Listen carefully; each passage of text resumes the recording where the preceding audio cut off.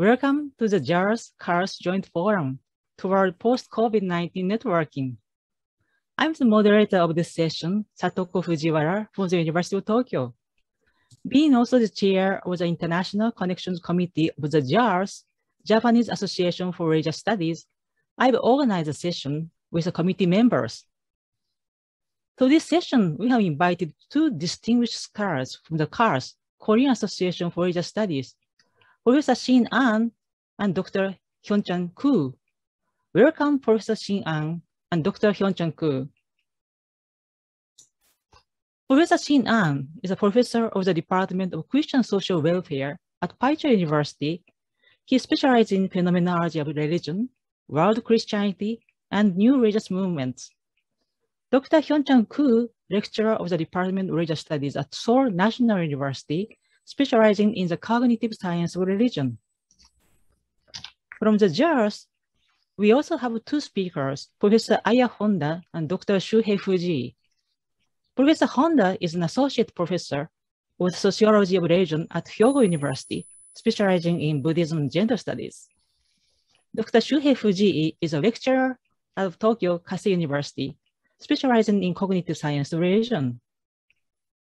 In addition, Professor Takaya Kawase from the JARS will be a discussant of this session. Professor Kawase is a professor of the Department of History at Kyoto Prefectural University, specializing in the modern history of religion in Korea. I'd also like to give comments at the end. Let me first explain the purpose of this session.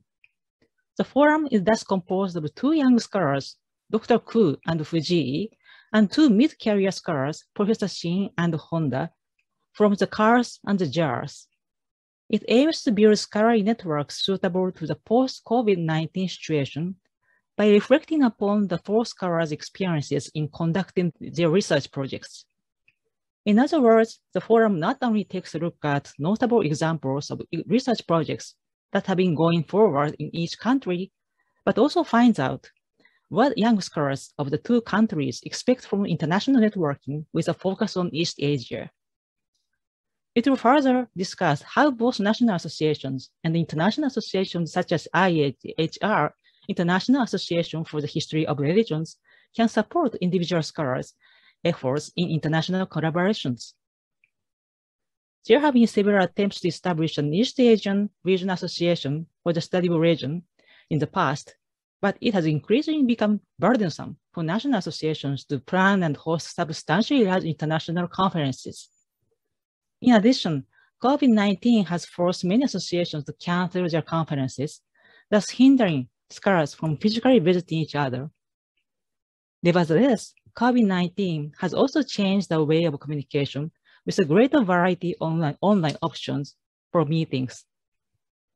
Against such a backdrop, the four speakers, as well as the discussant of this forum, will discuss whether international networks and collaboration among scholars region will benefit young and mid-career scholars, taking concrete examples from the four speakers. Whether an East Asian network will also be welcomed, and what are the major challenges in building networks among East Asian scholars? The forum starts with a 15-minute presentation from each speaker. Then Professor Kawase will present questions and comments to which the speakers will be expected to reply in turn.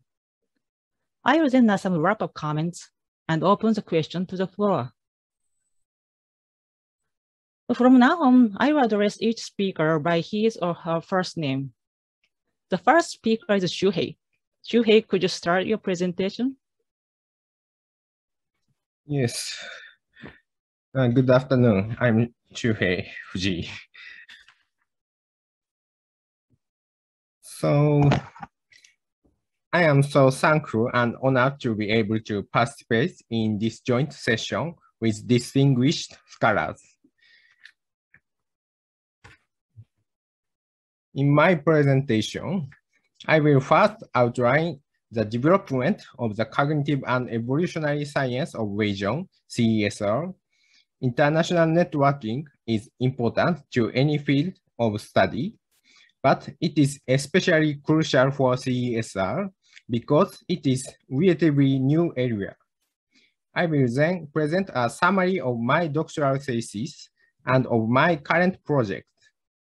I will finally discuss how I have been benefited by international networks among CSR scholars.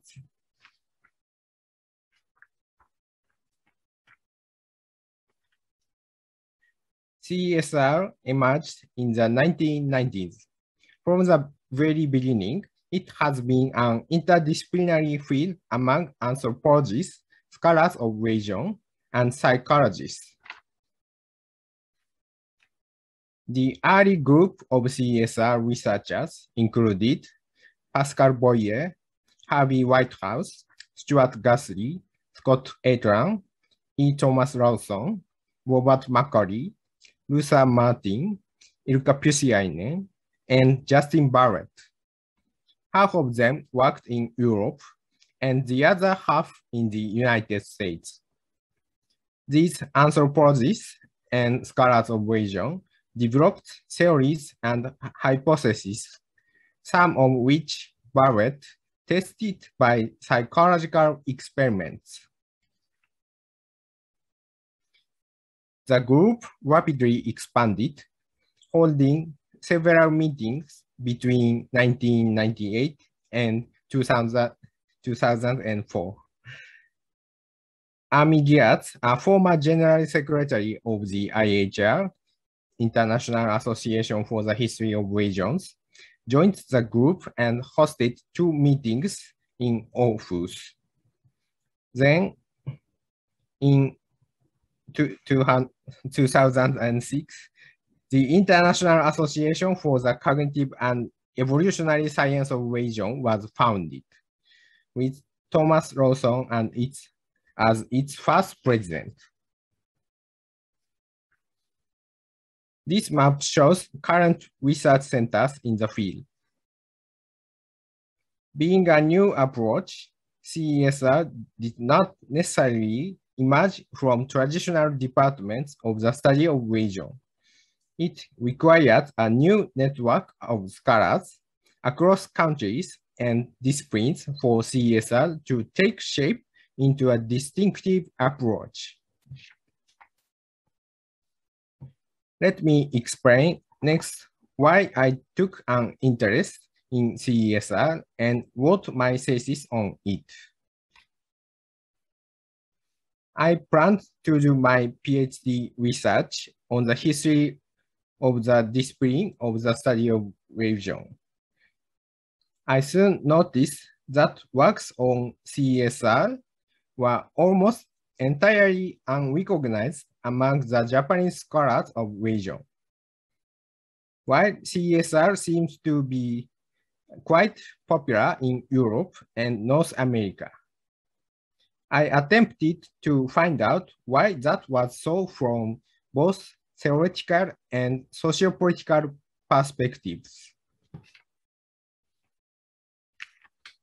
From a theoretical perspective, I realized that theory-oriented scholars of religion in Japan had strongly been influenced by postmodern and post-colonial theories, which were crucial of the modernist understanding of science. As a result, CSR was out of their scope as it was in line with the modernist version of empirical science. By contrast, both postmodern or postcolonial theories and CSR in Western countries, despite repeated debates between the proponents of each, had more things in common.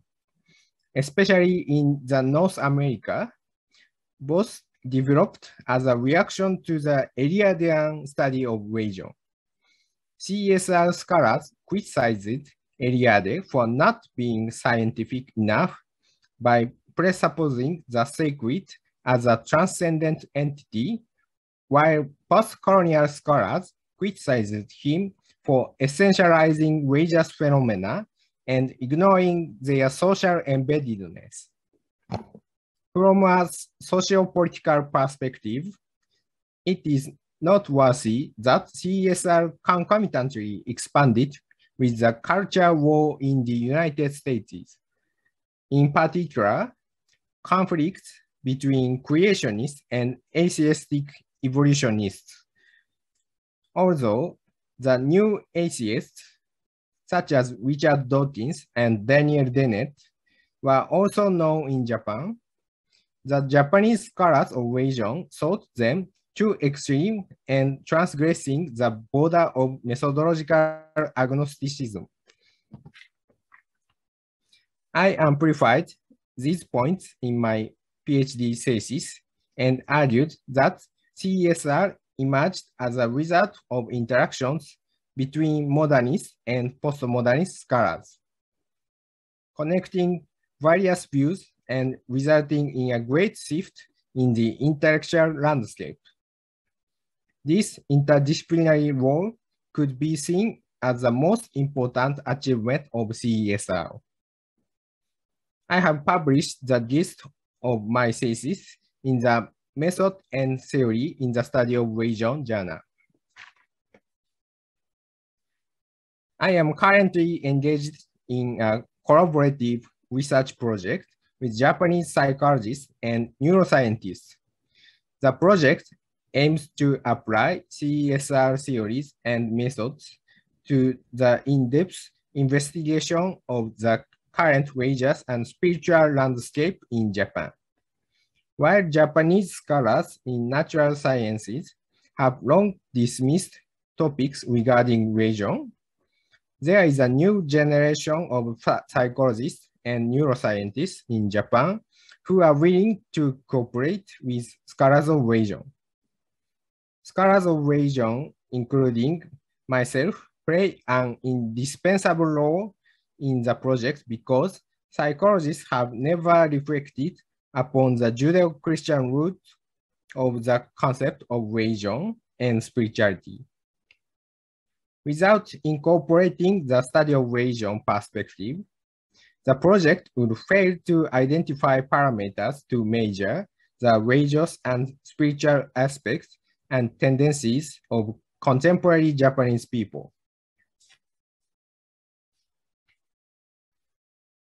To look back, when I started my research on CESR as a doctoral student, there was no scholars of religion I could work with in Japan. Let me finally talk about how I could join international networks among CESR scholars. As no class on CESR was offered at my university, the University of Tokyo, the only thing I could do was to read English articles and books on CESR by myself. Then, in my 5th year as a doctoral student, I obtained a visiting PhD student grant from Aarhus University in Denmark, which was, as mentioned, one of the hubs of CESR. I stayed in Aarhus for only a year, but everything I learned from Professor Armin Diaz and other prominent scholars at the research unit, Religion, Cognition, and Culture, enabled me to elaborate and refine my thesis. Moreover, Professor Diaz convinced me of the importance of networking for CESR researchers. He said that networks could make interdisciplinary research possible across boundaries between disciplines and countries. He emphasized that CESR itself was a product of networking. And this right side picture, he is Armin Diaz. My experiences at Aarhus completely changed my interdisciplinary mindset and attitude. Soon after returning to Japan, I joined the Japanese Psychological Association, an association of strangers for scholars of religion, and started presenting papers at its annual conference. In fact, The conference of Japanese Psychological Association is currently underway. I have 2 presentations at the conference. I then became associated with psychologists and neuroscientists showing interest in my work. I eventually managed to initiate a new research project with them. I also started attending IACSR conferences as well as CSR panels at the annual meetings of the American Academy of Religion and other associations. I met Dr. Ku 3 years ago at an IACSR conference. As mentioned, I only have a few scholars to share my research interests with in Japan. Without attending these international conferences, it is impossible to receive good feedbacks on my research and keep myself informed of updates in the CSR area.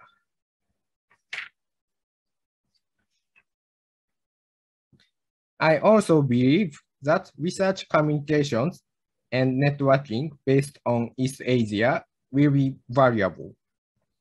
Contributions to CSR from scholars of religion in East Asia are still limited in number.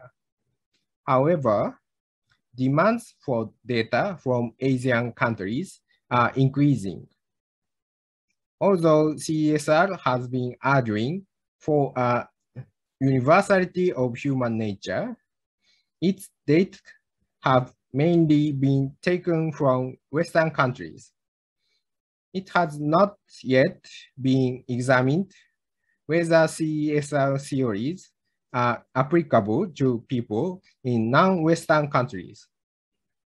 If East Asian scholars work together, there will be more chances to obtain research funds, which will enable them to systematically plan and conduct a joint survey in the region. As for whether JRS, KARS, or the IHR can provide support, I would like to propose 2 things.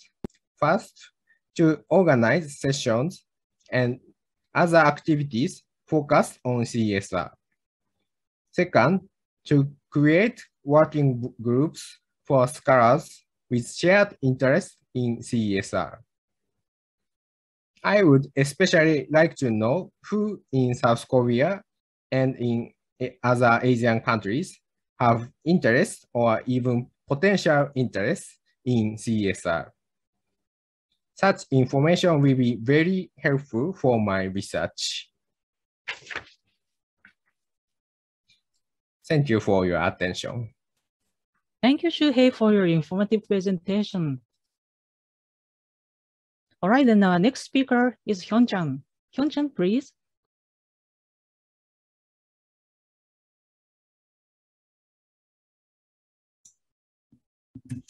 Good afternoon. My name is Hyung-chan Go from Korean Association for Religious Studies. It's honorable that I can join this forum as a presenter today. Thank you for having me here. Now, I'd like to talk about my recent works, personal experience of international networks, benefits from cooperation, and some suggestions. Let me introduce my recent works first to show what I'm doing in Korea as a cognitive scientist of religion. In April of this year, I published a book titled Infectious Disease Humanity, 감염병 인류 in Korean. The book is a result of collaborations with Dr. Park Han-sun, a neuroanthropologist and medical doctor. There are many books published about the COVID-19 situation, but this book has 3 characteristics that are unlikely to be found in other books. First, this book looks at the current pandemic situation through the evolutionary history in which virus and humans have co-evolved. Second, this book illustrates that the evolution of the behavioral immune system has much influenced the human culture such as customs, rituals, and religions, and has also affected social issues such as discrimination, exclusion, and hate crimes in the pandemic situations. Third, this book argues that an honest and transparent understanding of human minds and behaviors will help people to deal with the COVID-19 situation better. Secondly, I like to talk about my translation of a book, Dan Sperber's Explaining Culture, which I translated with Professor Kim Yoon-sung of Hanshin University, will be soon published in Korean. As the title says, this book seeks a naturalistic explanation of culture.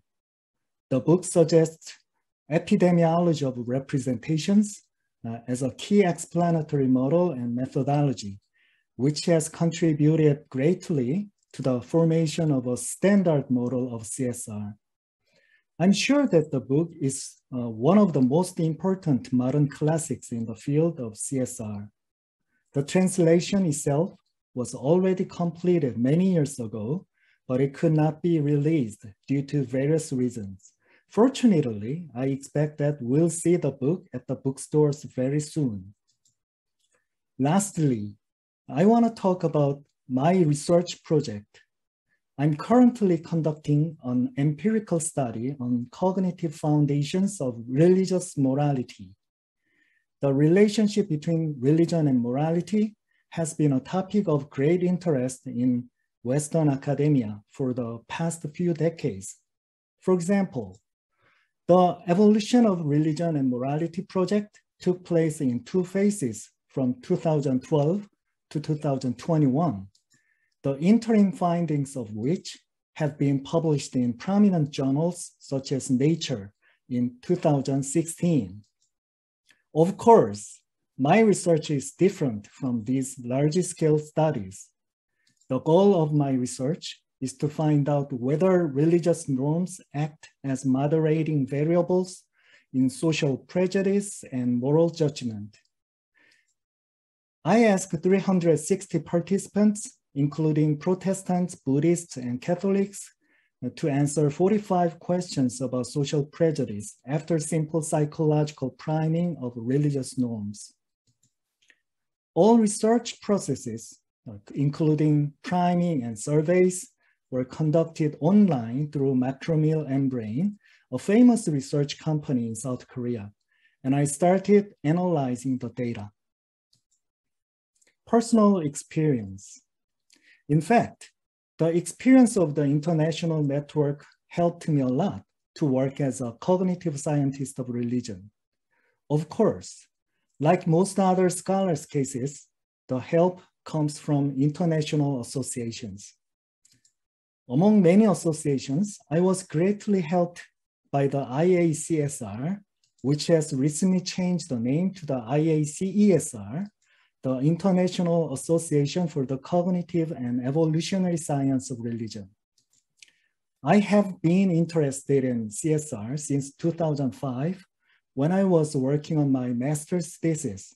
However, I had to study CSR almost alone because there were very few colleagues who would study CSR together in South Korea, which was hard for me. I was not even sure that I was on the right track. So I took a leave of absence from 2006 to 2008 after starting my PhD studies.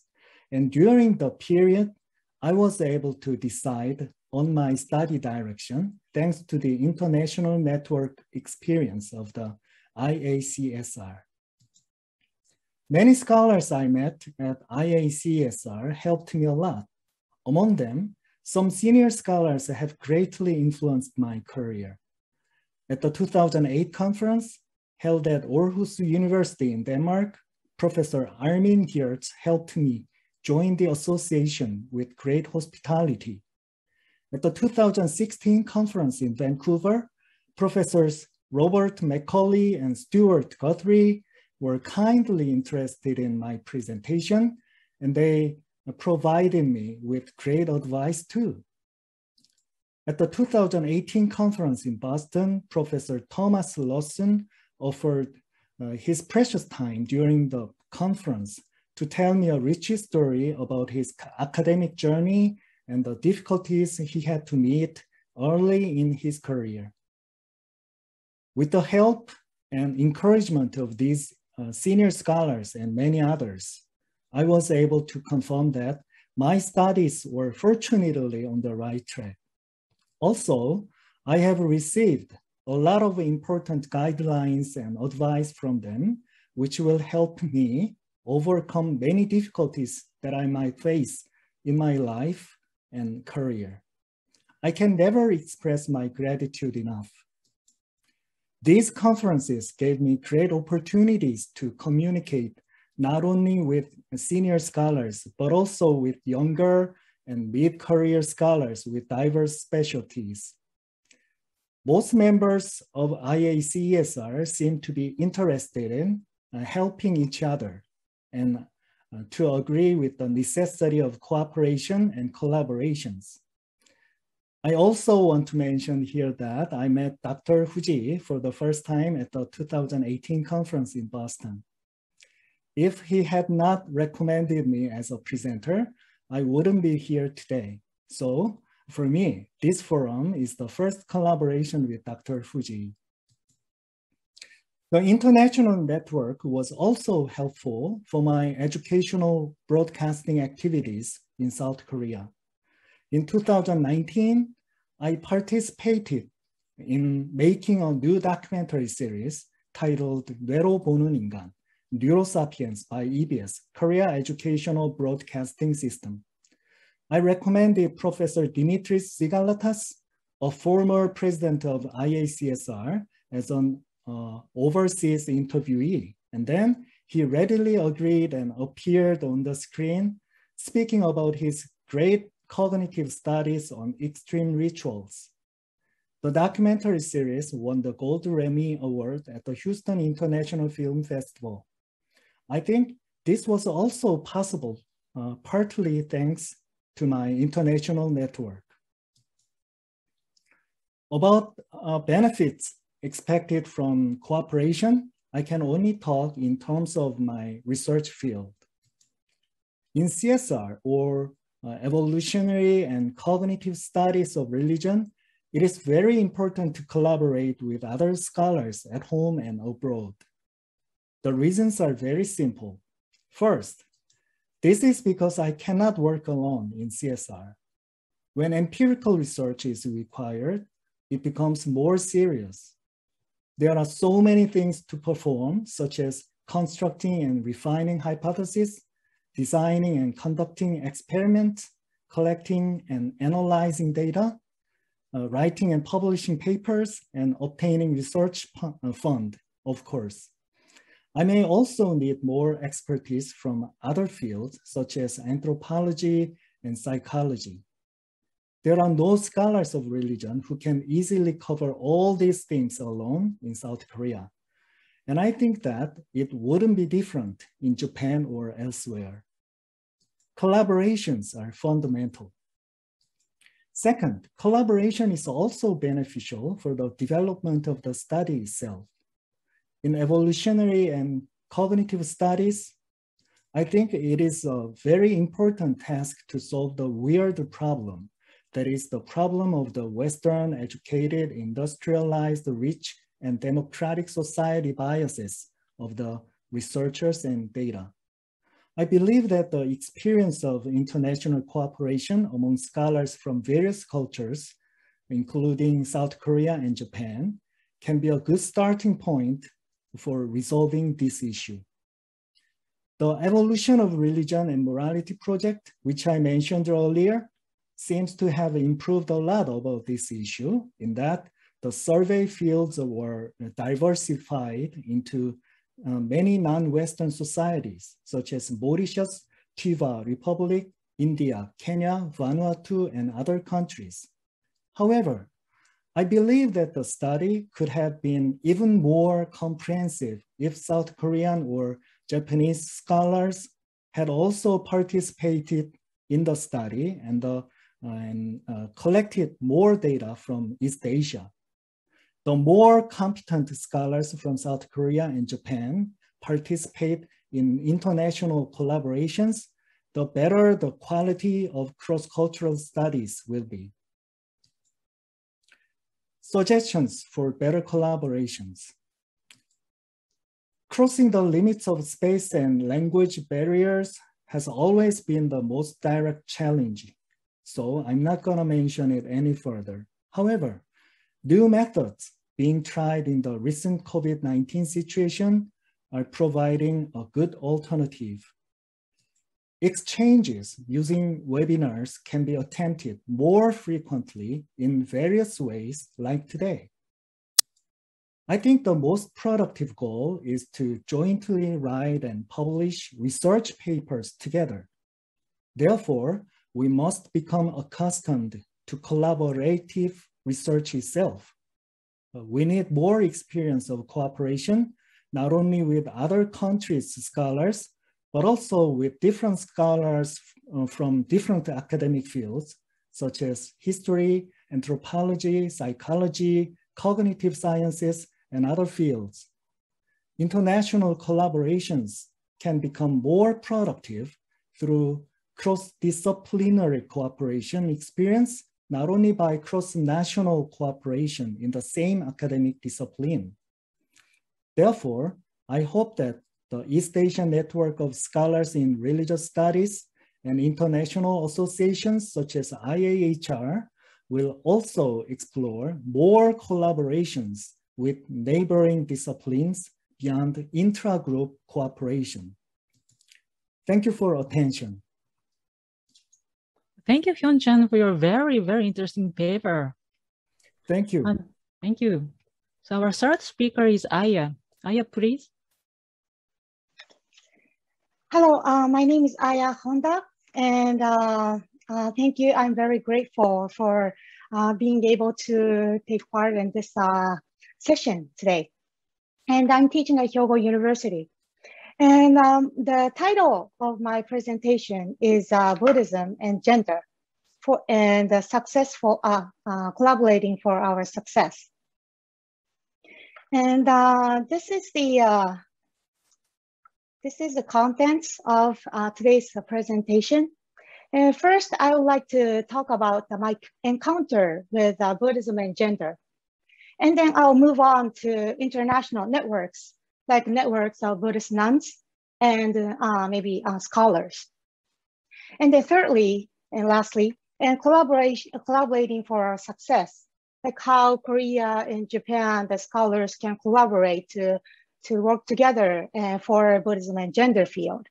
Or the national organizations like KARS, JARS, and the IAHR can do, an international organization like this can do to promote and enhance more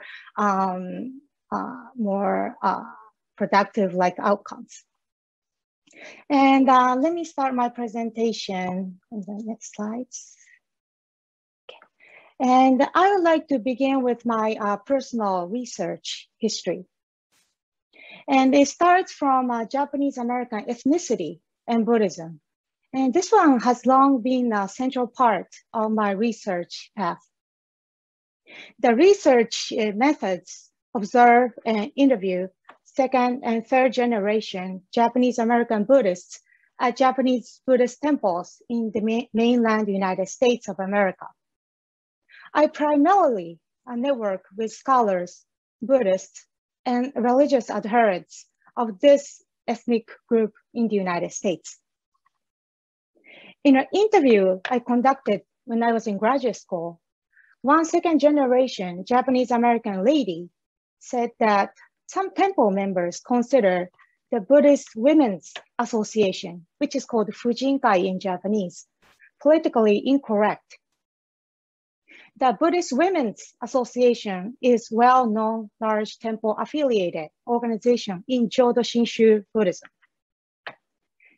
which is a Pure Land school. This association is formed in different levels, starting from an individual temple to district to national and international. And this lady's comment was astonishing to me. I never heard such a remark in Japan. This traditionally female-only organization may be considered politically incorrect as it excludes a specific gender. However, gender equality and non-sexist views are highly accepted and required for all clergy and religious communities in the United States. I slowly realized that research in this religious organization requires a gender perspective and not just a historical, doctrinal, and racial perspective. My research focuses on Buddhism and gender within Japanese American communities, and much of my sources, like interviewees and scholars, are found through my network. I did not use the existing international academic network for a long time. And aside from my research in the United States, my personal experience became another force to research gender. My family was adopted into a Japanese temple when I was a late teenager. And I experienced being a female and being a female minister at Jodo Shinshu Buddhist Temple in Japan. It allows me to see the research topic more closely and its issues. The standpoint or existence of females in Japan's Buddhist temples remains obscure. And I began to participate in a group of women active in Buddhist temples called the Kanto Network of Women in Buddhism. And members share experiences of being at temples and Buddhist communities across boundaries of denominational differences in the network. And this network annually publishes like journal, because it's called Onna Tachi no Nyōzei Gamon, and in person. And many members in this network are also JARS members. And scholars have said that religious studies and gender studies have an ambiguous relationship. And gender studies remain religion blind or views religion as a manifestation of patriarchy. And religious studies continue to be gender blind and consider gender with a lack of academic neutrality. This tendency had been seen in general Buddhist studies in Japan, and more so in Buddhist studies. And in 2020, one Buddhist affiliated university in Japan launched the Gender and Religious Research Center. The center aims to achieve gender equality through the findings of Buddhist studies and religious studies. And maybe other Buddhist universities, there are a lot in Japan, and those universities can establish a similar center. And next, I would like to highlight a couple of international networks. And first is Sakya-dita. It is a group of Buddhist nuns with different racial and ethnic backgrounds. The group comprises Asian and Caucasian ordained clergy and has branches in Europe, North America, and Asia, such as South Korea and Taiwan. And this is their website. And they work for gender equality by providing women spiritual, social, and educational support. Sakya-dita is one source for Buddhist nuns to cooperate and work together for gender equality. And next, I would also like to mention academic conference in Taiwan.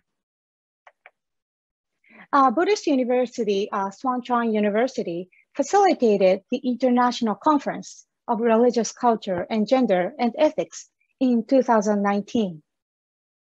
This is sponsored by the Taiwan Ministry of Interior. It was the second conference of this kind. And the government-supported international conference like this should encourage young scholars to pursue and share their academic achievements. The other notable international network is the Women Scholars Network in the International Association for History of Religions, IAHR, as you all know. And this academic forum is a place for female scholars in religious studies from all over the world to gather and share academic findings. It encourages female scholars, researchers to connect and collaborate on a larger scale. And this may be a good place to start discussing about gender and religion and gender and Buddhism. And I am also very much in favor of having networks among religious scholars in East Asia, especially South Korea and Japan. And having gender perspectives in religious studies and Buddhist studies is relatively new. The National Academic Association in East Asia, like KARS and JARS, can support many young and mid-career scholars by having, like for example, Buddhism and gender studies, a panel or session in annual conferences. Here, scholars can present their recent research and bounce ideas off each other. I would like to note cases in Taiwan and Japan. Taiwanese nun, who is also a professor, she's very well known, a professor in Shi Chao Wei. She declared the abolishment of the 8 precepts for nuns.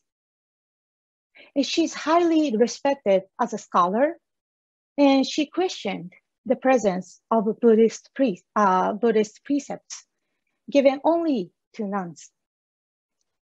And another case was reported in Japan by a nun in a traditional Buddhist school.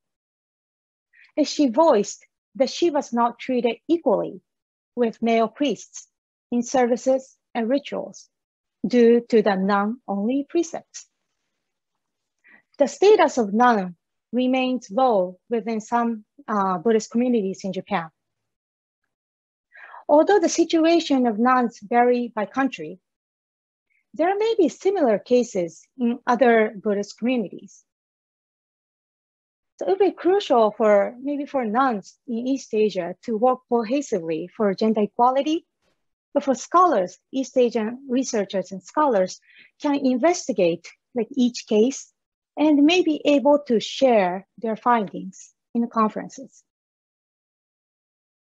How do we see not only precepts in each country or each area or each school? Maybe we can have the discussion under this topic. And having said all of these, I would like to note 2 points that may become predicaments to the study of Buddhism and gender. And the first is a highly independent nature of Buddhist schools and denominations.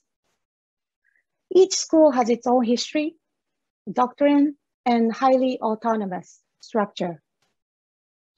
The gender topic indeed varies by school. And the gender issue is likely to be discussed within the context of individual school. But taking example of South Korea and Japan, the Mahayana Buddhism is prevalent. The scholars in the 2 countries can work together and investigate gender issues in different Mahayana schools. And second is the limited number of doctrinal discussions on this topic. For example, Christian feminist theology has become indispensable. Doctrinal research through reading sacred text is essential in Buddhist studies. And each Buddhist school references Buddhist texts and text-based doctrinal research. But however, it is still difficult to find research papers with gender perspective. It is beneficial to exchange opinions on gender perspective text reading with Buddhist scholars in South Korea and Japan. And Buddhism and gender should be discussed by all scholars, regardless of their gender. And what can young people or young scholars of Japan and South Korea expect from an international network? It is sometimes difficult to find a place to share ideas for researchers in interdisciplinary fields, such as Buddhist studies and gender studies. And religious studies become diverse and more consolidated with other academic areas, as researchers varying perspectives present their new findings in sizable public arena.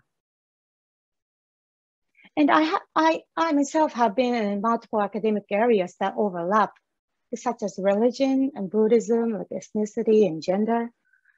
The national and international associations like KARS, JARS, and IAHR can aid in bridging scholars by hosting conferences with sessions for new fields in religious studies.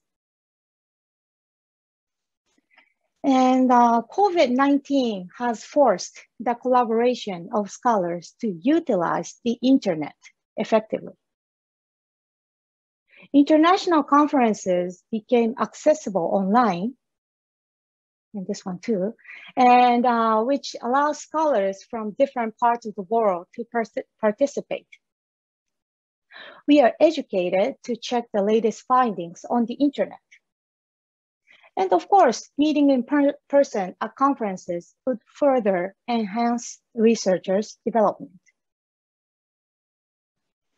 And as we are in the middle of information and technology era, I would like to suggest a project that KARS, JARS, and IAHR can do.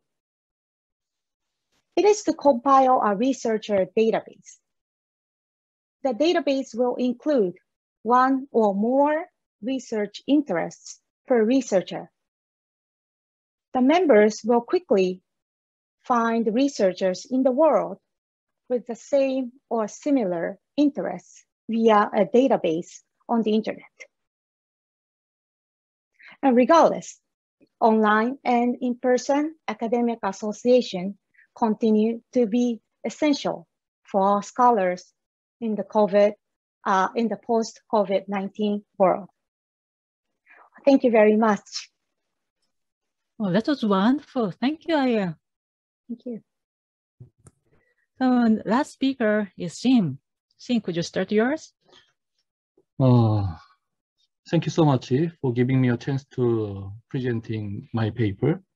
My name is Shin Ahn. I'm teaching phenomenology of religion at Pai Chai University in South Korea. My title is International Networks of World Christianity and the New Religious Movement. Subtitle is a phenomenological interpretation. First of all, I congratulate the 80th anniversary of JARS and its members. It's a great honor to share my memories and present activities and plans of the future with the JARS colleagues and scholars in the world. I appreciate Professor Satoko Fujiwara and other presenters for organizing this JARS and KARS forum. Religious studies does not encourage researchers to deepen their religious faith or convictions. Instead, this academic discipline opens their eyes to understand the nature of humanity and the structure of society. As a phenomenologist of religion, I now serve as a standing director of research of KARS, Secretary General of KANR,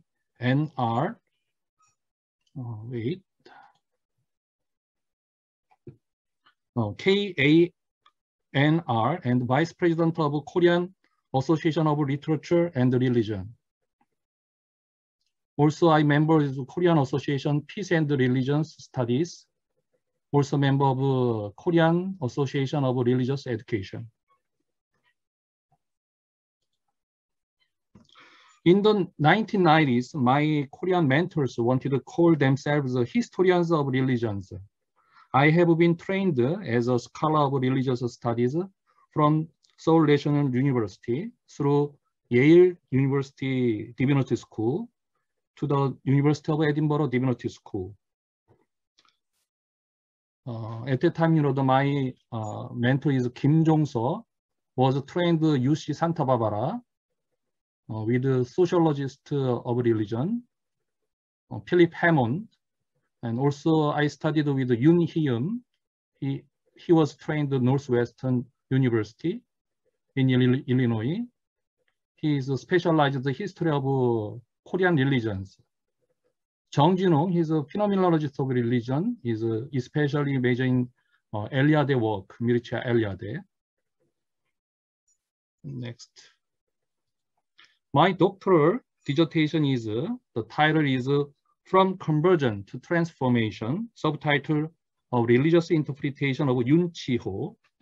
Yoon Chi-ho is a Korean who experienced a gradual conversion from Confucianism to Christianity, American Methodism. Yoon studied in Japan, China, and the United States. Then he became the nationalist leader in reforming the social structure of democracy and modernization in South Korea. Yoon attended the World Parliament of Religions in Chicago, 1893, and the World Missionary Conference in Edinburgh, 1910. His experience of racial discrimination in the South of the United States made him cooperate with Japanese colonialists, dreaming of the unification of Japan and Korea.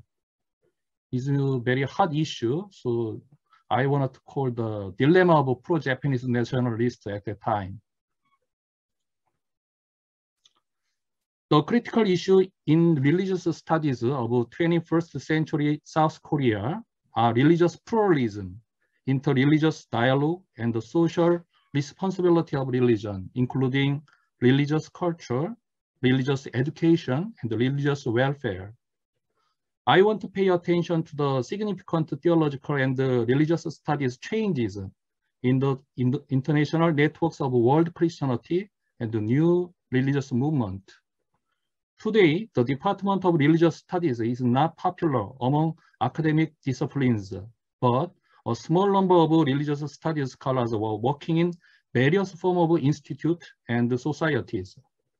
There are 4 important centers of religious studies in South Korea: Seoul National University, the only public university which has the Department of Religious Studies; Seogang University, a Jesuit private university which has the Department of Religious Studies; Hanshin University, a progressive Protestant value-related university which has the Department of Religion and Culture; and the Academy of Korean Studies, a government-supported graduate institute which has a vital program in religious studies.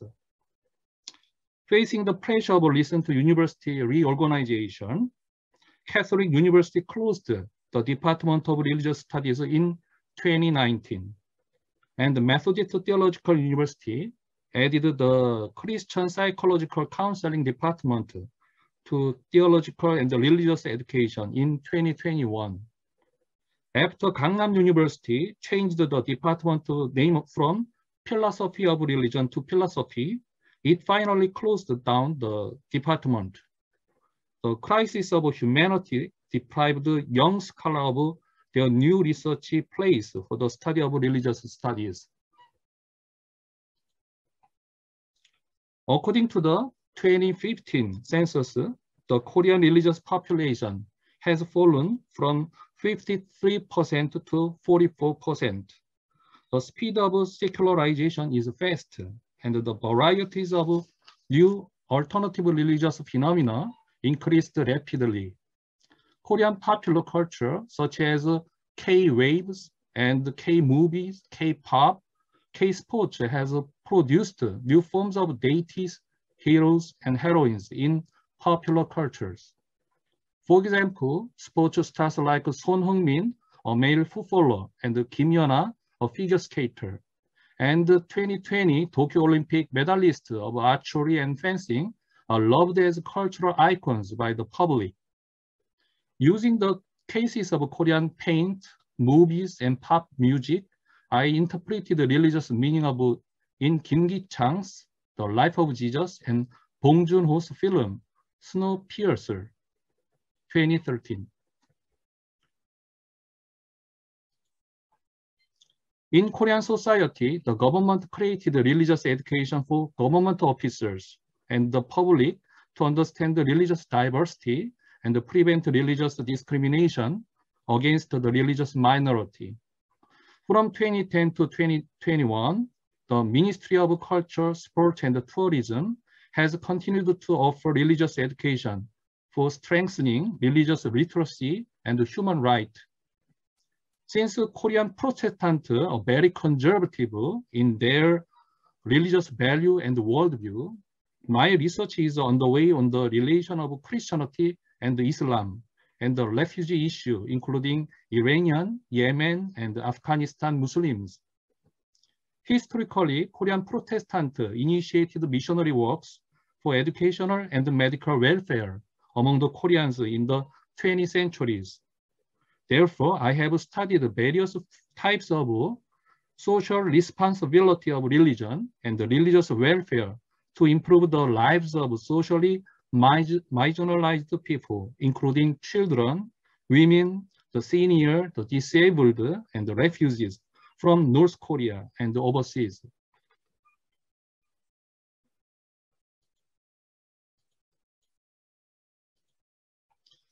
Before the pandemic of COVID-19, I spent a sabbatical year at Princeton Theological Seminary in the United States. I attended the regular research meetings and presented papers on Korean Christianity at the World Christianity Conference, hosted by PTS and the Yale Edinburgh Group for the historical and the phenomenological study of non-Western Christianities, sponsored by Yale University. Pioneered scholars such as Professor Ramin Sane of Yale University and Professor Andrew Worth of the University of Edinburgh passed away recently. However, Professor Abe Adogame of Princeton Seminary tries to keep the international networks of the study of world Christianity, including African, Asian, and Latin American Christianities.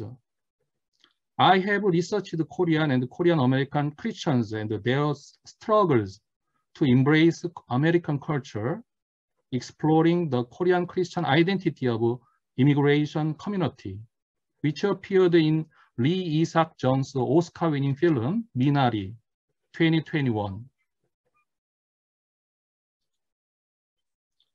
On the other hand, my ongoing research is about new religious movement, including Baha'i Faith, Family Federation of World Peace and Unification, we call the Unification Church, 대순진리회, Raelian movement, and the Hare Krishna movement, a course in miracles, Christian Science and Scientology, and the Amish. The Center for Studies on New Religions, CESNOR, as the International Society for the Study of New Religions, ISSNR, helped my Korean colleagues collaborate with other international scholars and compare Korean new religious movement with other cases in terms of belief system, ritual, and community. I attended the annual conferences of CESNOR in Taiwan, Morocco, Israel, and South Korea, strengthening academic networks with Chinese, Taiwanese, Japanese, and Vietnamese scholars.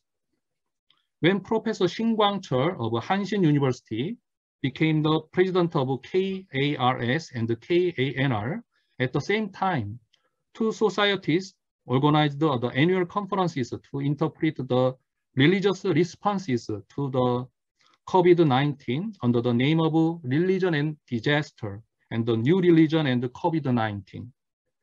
There, I presented a paper about the Korean new religions and COVID-19 and the Christian science and Scientology in the era of with COVID-19. Though new religious movements are less than 1% of total population in South Korea, their influence on Korean society is enormous as the COVID-19 outbreak of Shin Ahn, it means the new heaven and earth, or a Christian new religious movement in February 2020. The British Association for the Study of Religion in Oxford 2004, and then European Association for the Study of Religions, Groningen in Netherlands in 2014, and Helsinki 2016, also gave me good chances to share my research with an international audience. The International Association for the History of Religion, IAHR congresses helped me develop my academic concern in Tokyo 2005 and Erhard 2015. The international networks of world Christianity and the new religious movement challenged me to ask creative questions about homo religiosus in a Korean context. Confessing theological studies of Christianity and Buddhism faced the dilemma of including the student study of religions into the traditional dogmatic boundaries.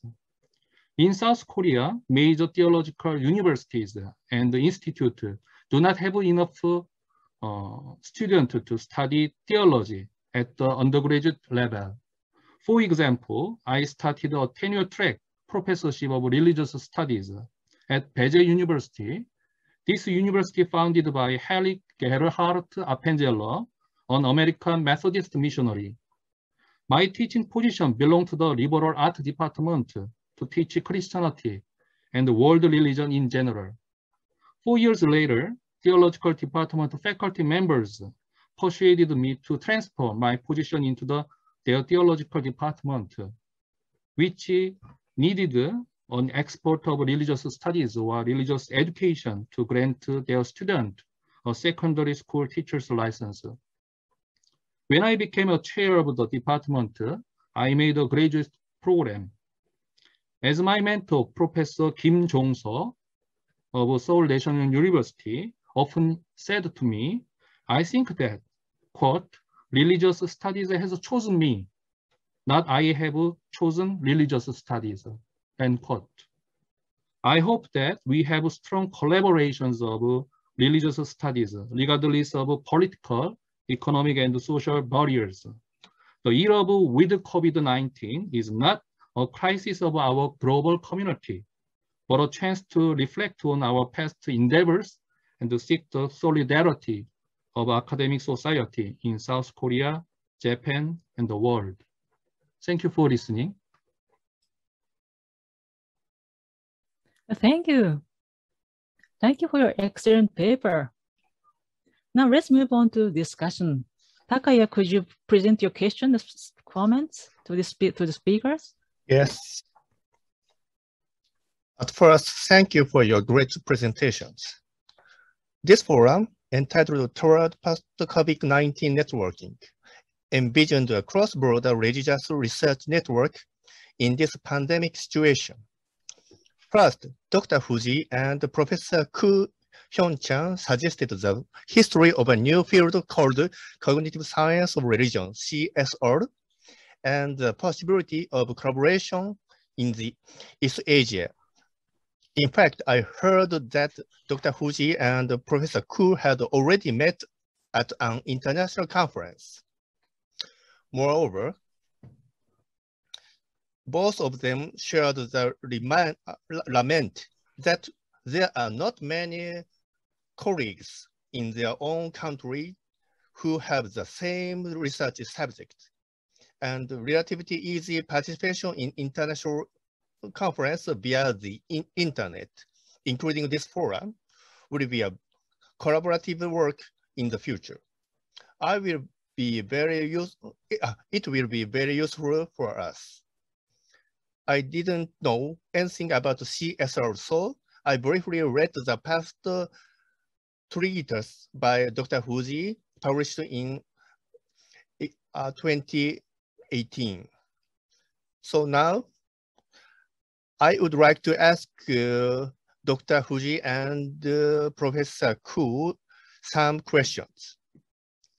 First, is CSR the restoration of phenomenology of religion? In my understanding, this CSR seems to be a kind of restoration of phenomenology of religions. Is such my understanding correct? Of course, I understand that CSR emerged from criticism of intuitional religious phenomenological studies, such as Eliade. But from my point of view, CSR is interested in exploring commonality of religions. To be honest, it seems to be a restoration of religious phenomenology, which tended to decline a little. Therefore, I'd like to ask the difference from religious phenomenological research, such as Eliade, again. Second, the meaning of the word evolutionary. Another question is about the word evolutionary used in the International Association for the Cognitive and Evolutionary Science of Religion, IACESR, to which you belong. The religious evolution theory of the 19th century became fossil with the advent of phenomenology of religion, I think. But it seems that the meaning of the word evolutionary or evolution or evolutionary is still anti-phenomenology of religions. So I would like to ask the nuance of evolutionary. Third, vision of East Asian contributing to CESR. Finally, could you please show us what you think of as a concrete way to contribute to CESR from East Asia? Next, I have a question to Professor Aya Honda. Professor Honda and Professor Ahn originally focused on a concrete religious network and showed a sketch of how it would fit into this post-COVID-19 era. Professor Honda was originally studying Buddhism in the Japanese American community. She paid particular attention to the activities of women in it. And she has made a significant contribution to religious studies, often criticized as gender blind. It is evaluated that the new religion in Japan is given a place for women to play an active role. But it is very interesting how it was in Buddhism that went abroad, such as the United States. From a broader perspective, East Asia has Buddhism as common denominator. Of course, each region has its own style, and as Professor Honda mentions, problems are raised only within each sect or denomination, and comparative studies between denominations or across national borders are not active so much, I think. The reality is that it has never been done before. For example, the position of nun in each country is also very different. And as you have pointed out, the feminist Buddhism that explores what we should capture today has not been constructed from the common canon of Buddhism. I think that the issues of Buddhism and gender should continue to be raised in the future. There are 2 points I would like to ask you. First, possibility of non-solidarity. I have heard that Taiwan and South Korea give a relatively high position for non, compared to Japan. I know a little about South Korea, but I hear that Korea has recently improved its status as a noun. How do you think about the possibility of solidarity with nuns in each region? This is a practical issue. Fifth, possibility of feminist Buddhism, Buddhist scripture study. The other is the possibility of feminist Buddhism that was also announced. This is, so to speak, the theoretical problems. Christian feminism theology has been very successful, but what are some possible strategies for Buddhism, which has a huge amount of text and different denominational scriptures? Next, I have a question to Professor Ahn. Professor Ahn said in his dissertation that he featured Yoon Chi-ho, a prominent Korean Christian. Yoon Chi-ho has a person who studied in Japan and the United States and had an international perspective and network. In recent years, research has also been conducted on how his academic background, Confucianism, Chinese poetry, and learning English shaped his personality. In Japan, there were many unique Christians in modern times. One researcher has also named it Bushido Warriors Christian. In short, even in East Asia, Christianity is diverse from the beginnings. And I think this will be an opportunity to deepen mutual understanding. And now, in the 21st century, both South Korea and Japan are increasingly focusing on diversity due to globalization and the acceptance of the refugees. I would like to ask Professor Ahn some questions here. Sixth, diversity of Christian positionality in East Asia. It is true that Christianity in East Asia has many forms, but do you think there is still some commonality or social positionality that connects to network? Last, seventh, future outlook for new religious movement in Japan and Korea. Even in Japan, the number of believers in new religions continues to decline, and it is said that their influence is also declining. Instead, I think it is common between Japan and South Korea that interest in spirituality is gradually spreading. What kind of research network do you think will be effective for new religious and spiritual in the future? Please forgive me the rough questions and comments. Thank you very much.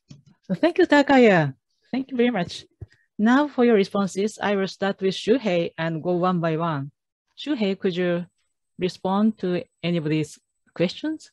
I discussed with Dr. Ku, and he will answer first and second question. So please start with him. Okay. No. Hyun-chan, could you respond to the first two questions? Okay, thank you, Takaya, for the good questions.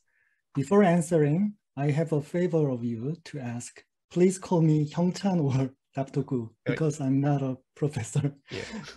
Okay, for the first question, it is true that the CESR and the phenomenology of religion have something in common in that they pay attention to cross-culturally recurrent patterns of religious thoughts and behaviors. However, I think many cognitive scientists of religion, myself included, would not agree with the view that CESR is the restoration of Eliades' history of religions or phenomenology of religion. First, CESR does not presuppose universal religiosity or religion as sui generis. In contrast, what CESR seeks is scientific knowledge and evidence of evolved psychological mechanisms and cognitive constraints that make people think and behave religiously. Second, in CESR, the commonality of religions is not a premise or conclusion, but a problem to be explained scientifically. CESR tries to explain the why and how of the commonality based on evolution and cognition. This is true not only for commonality, but also for cultural differences and particularities. Let's talk about the second question, which I think is very important. In CESR, the evolution is basically a biological term that refers to changes in the frequency of genes within a population. So it is not just a matter of nuance or meaning, nor metaphor. Thus, the evolution here is completely different from the fossilized 19th century theories of social evolution. Rather, the evolution in CESR is directly linked to the Darwinian ideas such as natural selection, sexual selection, adaptations, byproducts, gene culture coevolution, epidemiology, evolutionary psychology, and behavioral ecology, none of which had been discussed properly in the 19th century's social evolution theories of religion. Explanation of the origins and mechanisms of religious thoughts and behaviors requires integrated scientific research covering the brain, cognition, culture, and evolution. And the most important keyword that connects all of them is evolution. In order to understand the word evolutionary in CESR, we need to refer to the contemporary sciences of the 21st century, not the social evolution theories of the 19th century. Thank you. Thank you. Then Shuhei, I'm gonna respond to the third question. Okay, yes. I'd like to answer to the third question, which asks about the concrete way to contribute to CSR from East Asia. First, I will explain weird problem that Hyun-chan mentioned earlier. In recent years, scholars of CSR have pointed out that the psychological research to date has been weird. Weird does not mean strange.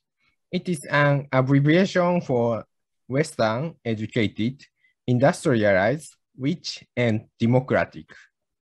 They state that the mentality found so far has been Western-centric, as most research has been done on weird people. As a result, the importance of studying non-Western societies is now recognized, and the methods used to do so are changing from laboratory-based to anthropological field experiments. This view seems to be in line with recent critical perspectives in religious studies. Now, as a concrete way, I can suggest replicating experiments that have already been done in the West. For example, Boyer's minimally counterintuitive theory has not yet been tested in Japan. By doing this, we can test whether this theory is universally applicable or not. In addition, Dr. Ku mentioned his study concerning religion and morality, which has much to contribute. In our Noen science, Big Gods, the supernatural punishment hypothesis states that people who believe that supernatural beings are watching them from the above will become moral. From a non-Western perspective, this claim seems to have a monotheistic bias. So we need to examine whether people in East Asia can also become moral when they think about God. Or perhaps we could discuss the possibility of being moral without God-like supernatural agents. I have just discovered a study on the relationship between awe of nature and morality in the convention of the Japanese Psychological Association. This kind of research will be important as an East Asian perspective. Thank you. Thank you for your significant replies. The next. Yes, Aya-san. Okay, Professor Kawase, thank you very much for comments and good questions. And I would like to start from possibility of non-solidarity. And I would like to say it's maybe possible, but it's also difficult. And difficult part is probably I said it in my presentation too. It's lives of female, like ordained clergy. They are very different. And some people go to like monastery and they stay there. And some people live in secular life. And some people are not married, like celibacy. And some people are married. So the situation of a nun, you say it's an ordained female. And the situation of ordained women are very different. That's the maybe difficulty of nuns to kind of get together and make a big group. And but maybe it's possible. Why I said that is if they gather under the same goal, like for example, like Sakyadhita, they have one goal, like gender equality. Once they find this one goal, then they can pursue in a big group, or they can form a big group and together. But it's always difficult to change the system, or maybe change the current like status quo, or maybe the maybe way of thinking. But maybe the rewards are very great. Yeah. Does it answer your question? Okay, hi. This is a question for number 4. My answer for number 4. And number 5, possibility of feminist Buddhism. Okay. And I was reading Dr. Noriko Kawahashi sensei's book, and she also mentioned that she's a leading scholar of Buddhism and gender studies in Japan. And she also said that gender perspective lacks in scriptural reading, or the text reading part in Buddhism. And she also said that we can learn something from the development of feminist theology. And I agree with that. I think we can learn something from what the women were doing in Christianity. And aside from that, I would like to talk a little bit about this textual reading part. And when I was at the temple in the United States, there was a Sunday service. And after the Sunday service, people get together. And there are different names for this group, but you can go there anytime. And the members go, and the ministers will go too. And there, what they talk about is they listen to the minister's sermon, and then they discuss about that, or they read the text, so they discuss about that. This place is donuts and coffee is served, and we kind of have this casual kind of meeting. And this kind of place is very important for people to not just read the text, or not just listen to the sermon, but also how they take the sermon, how they take the text to their own lives. and they can like express them, or they can share them with other people. And the place like this is also the women are also in this place. And this is a good place for everybody to understand how like women experience different things, how they connect their experiences to the what is written in the text, or what they have listened in the service. So this kind of place is very important for the start of gender and Buddhism studies.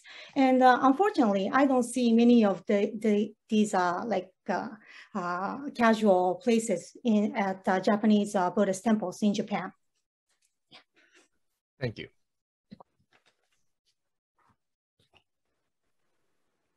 Yes, Shin, please. Thank you for questioning. Yeah, very good question. Of course, there are many common ground, such as concept of God and focus of Jesus Christ. Jesus' story is about the crucifixion and the resurrection, and the activity of Holy Spirit, and also the using the bread and wine at the Eucharist, and also they are the respecting and reading the Bible. But there are many the common ground. But in the study of religious studies in South Korea, our the focus, academic concern is move from the commonality to the differences. Like 1990, we are comparing the Buddhism, Christianity with the Islam or the other Hinduism. But now is some recent changes more focused on the differences. Like the Jonathan Smith, the Eliade is more generalist, but now is a scholar of religious studies in South Korea is more become the particularist, their own tradition, or focus on the particular dimension of the religious the phenomena. So also there are the huge diversity in South Korea, but as I say, at conference often say, there are three kind of Korean Christians. First type is conservative Christians in South Korea. Second type is more conservative Christian, and third type is the ultra conservative Christians. So why? Because we got the Christian message from the American missionary. At the times, the very conservative American missionary, the spread Christian message to the Korean mind. This is why. But now is a progressive Christian group is growing up, very small number. Progressive Christian, the related university, Hanshin University, they have their own Department of Religion and Culture. This is why, because more liberal part or the more progressive part, they are embrace the academic discipline of religious studies. Second question is very good question. Now is Korean religious population is decreasing. Maybe we have another census 2025. Maybe the more the much more people the lab will leave the religious community. So we are now talking about the theme of spirituality rather than the religion itself. So this is why I focus on the new religious movement. Sometimes we have a large group of Raelian movement, UFO religious group in South Korea. So why? Young generation, they don't like the old form of religions.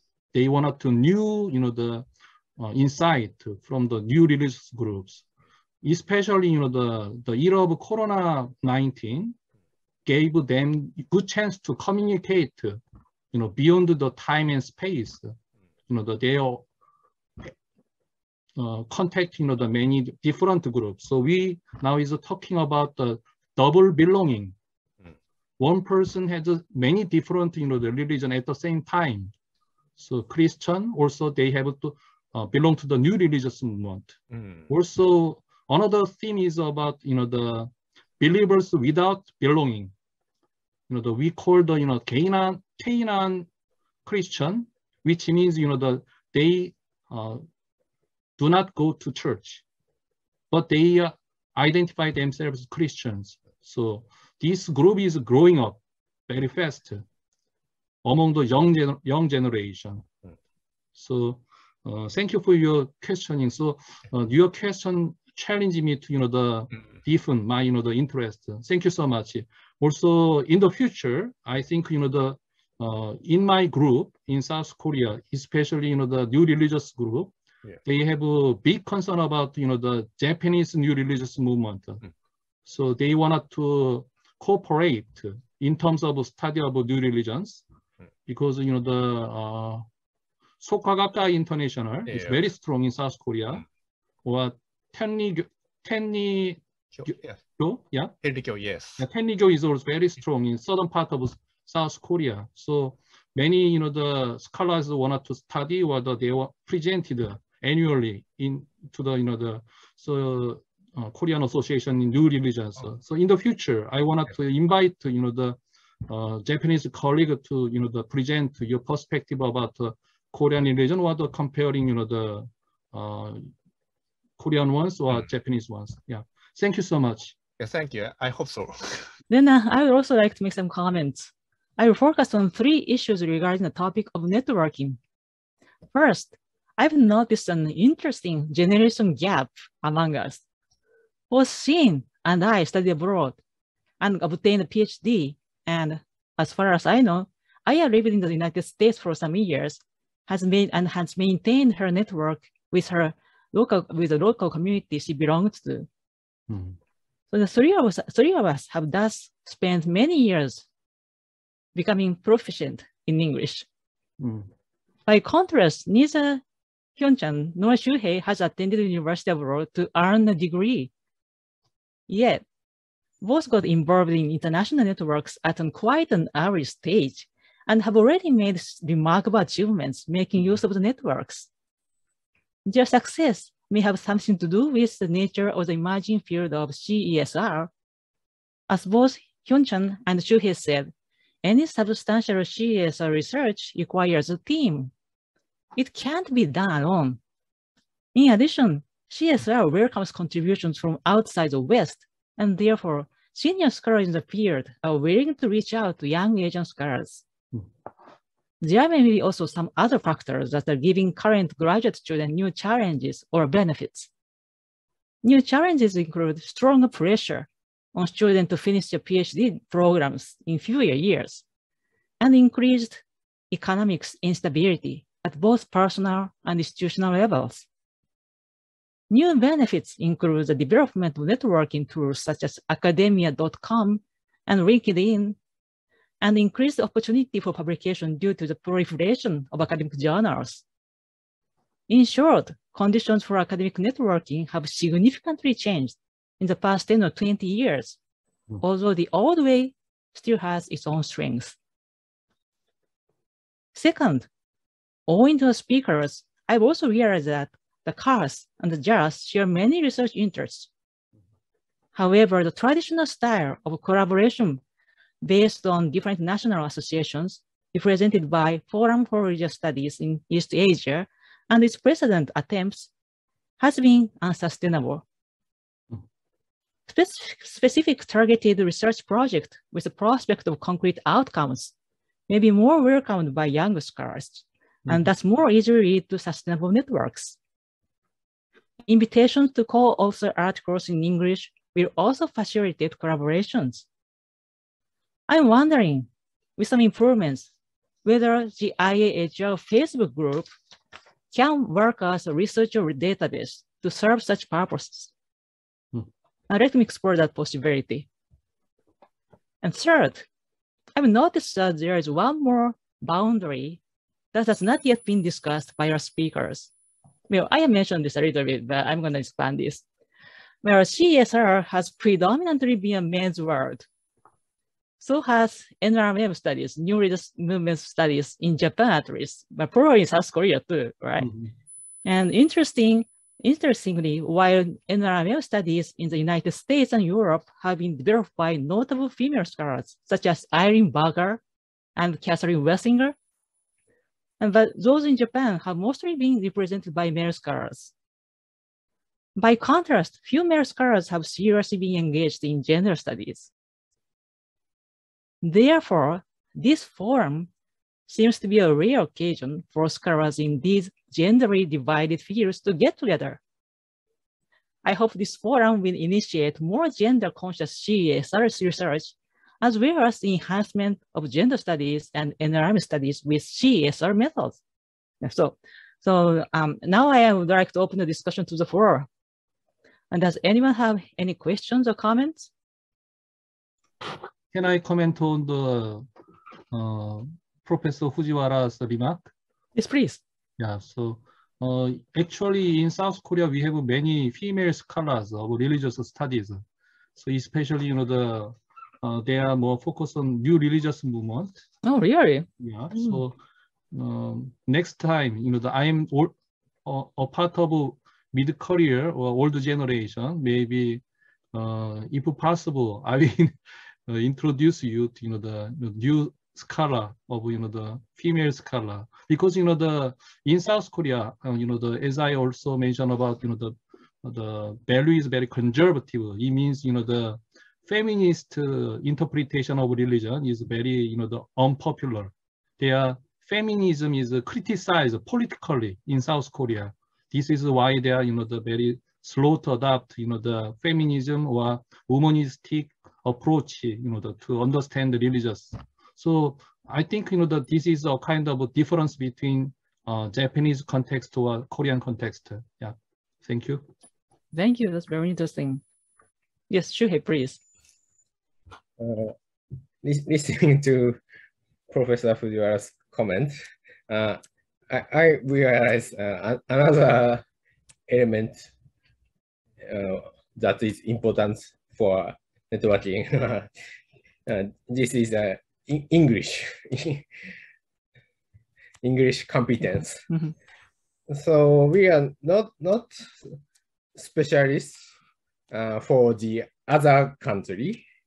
So in order to know the others studies, so it must be written in English.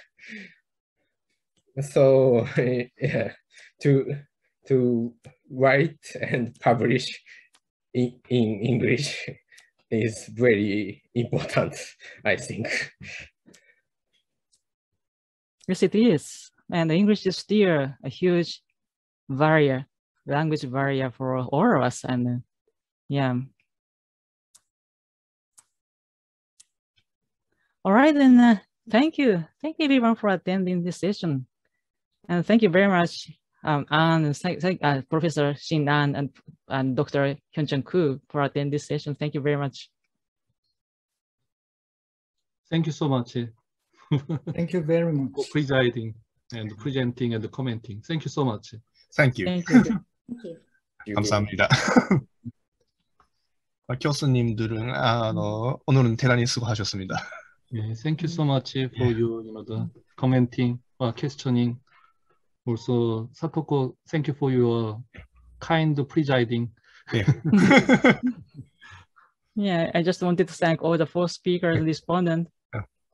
Yeah, I thank you for having me in this forum. I've learned a lot, and it's a great experience for me to work together with you all. Thank you. Yes, and the JARS International Connections Committee, we will reflect on what we discussed today and take the second step to foster communication, collaboration between the KARS and JARS and beyond. Professor Satoko Sensei, thank you very much for coordinating everything. Satoko, very nice. Yeah, nice meeting Dr. Koo and Professor Ahn. I really wanted to ask you a little bit about your research, current research. like how like Buddhism is seen in your like in research, and how Buddhism is doing in South Korea and stuff like that. So maybe we can cooperate, we can collaborate after this. Yeah, thank you.